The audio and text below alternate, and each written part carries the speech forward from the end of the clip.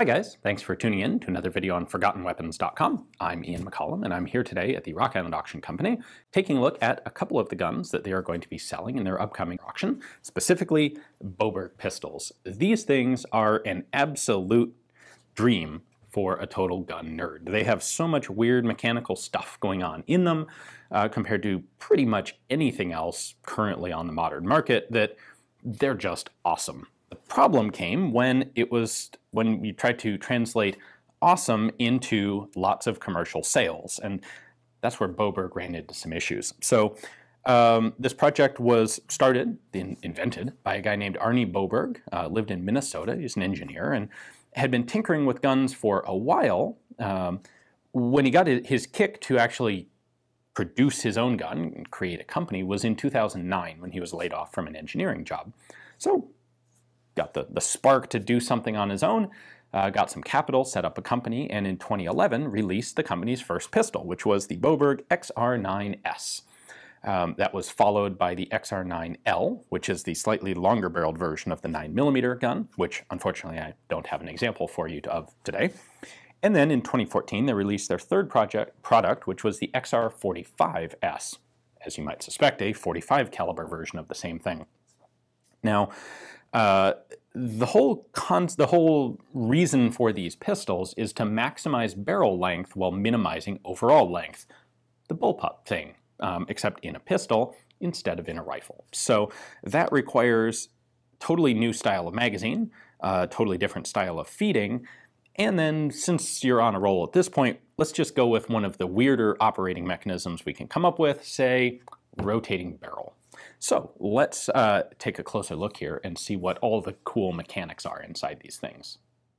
Here they are up close, the 45 and the 9, and let's start off by actually getting a little bit of size perspective here. This is a Glock 43 and it's one of the most comparable alternative carry pistols to the Boberg 9S. So these two guns actually have almost exactly the same barrel length, but as you can see, the Boberg is about an inch shorter overall. So that's the benefit that you're getting there.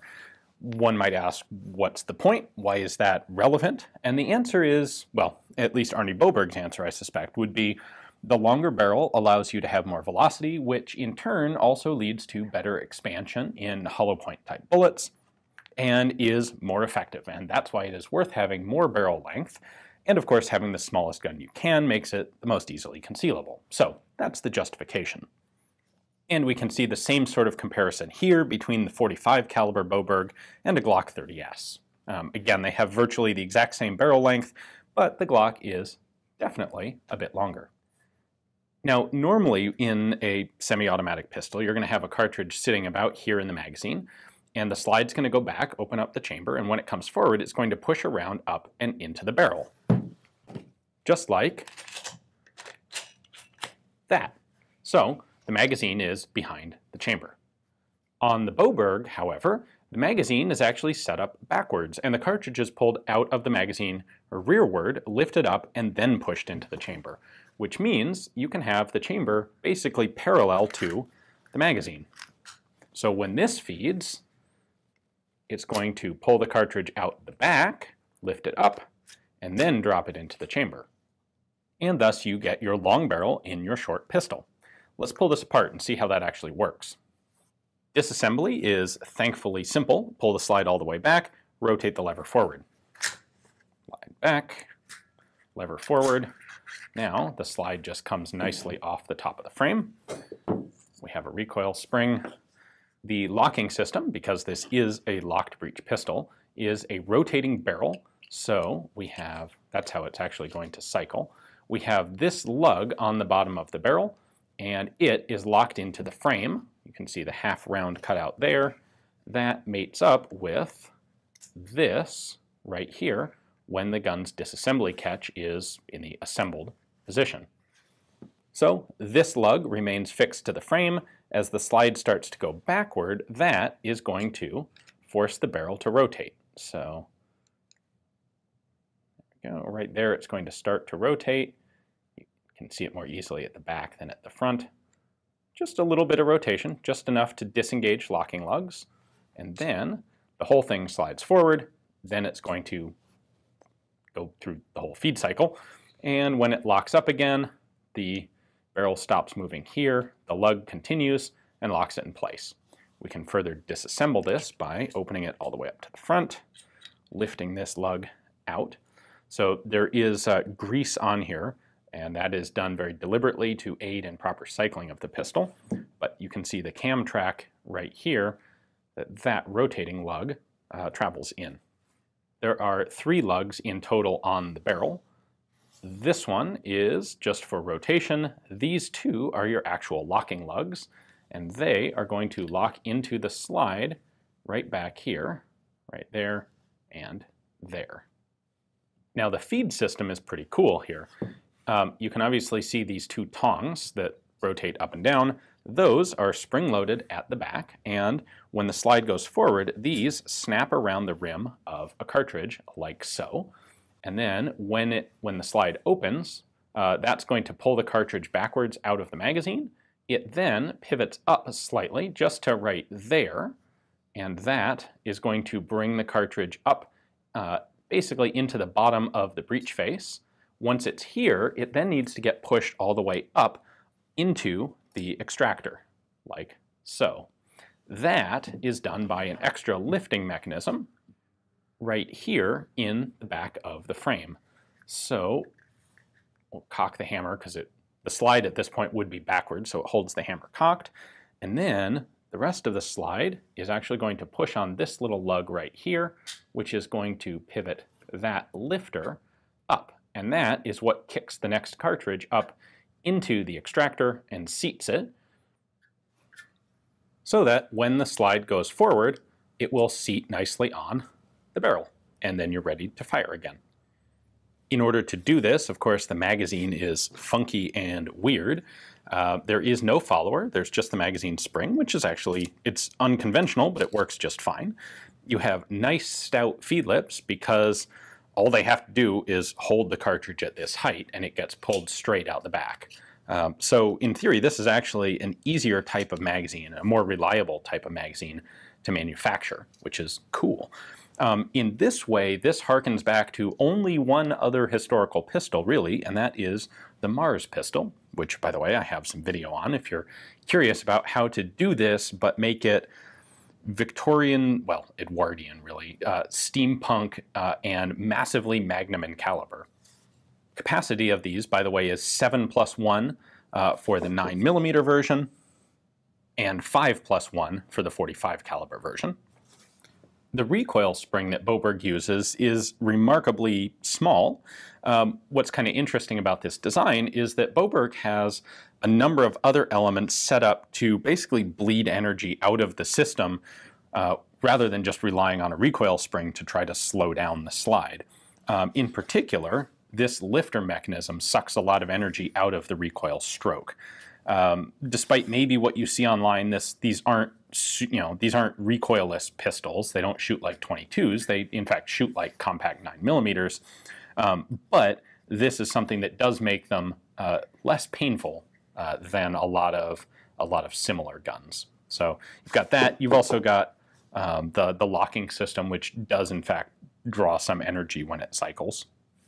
As for the particulars of shooting, this is double action only. So there is no manual safety on it. It really isn't necessary. It does not lock open when the magazine is empty because, of course, the mechanisms that do that are generally run by a thing on the magazine follower, and there is no magazine follower here. The sights are a rather typical standard 3-dot sort of arrangement. Magazine release is entirely normal, just a button right there. I've got 2 snap caps loaded in there.